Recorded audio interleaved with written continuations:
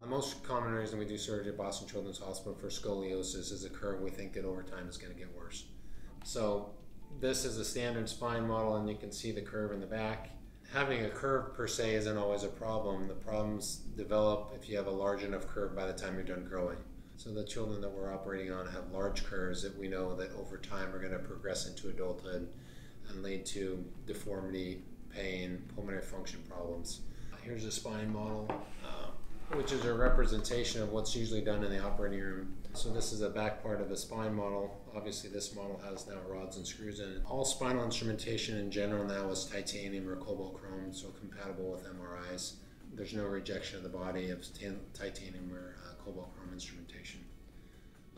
So you can see here, these are the different vertebrae that we're fusing and making grow together.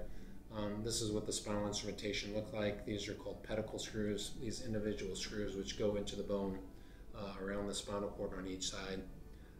So in this model you can see there's 2 rods, which is pretty standard. So most posterior spinal fusions, you put in multiple screws throughout the region of the spine that you're correcting, and then you use a straight rod and correct by capturing each of these screws over to the rod, which then brings the spine over to the rod.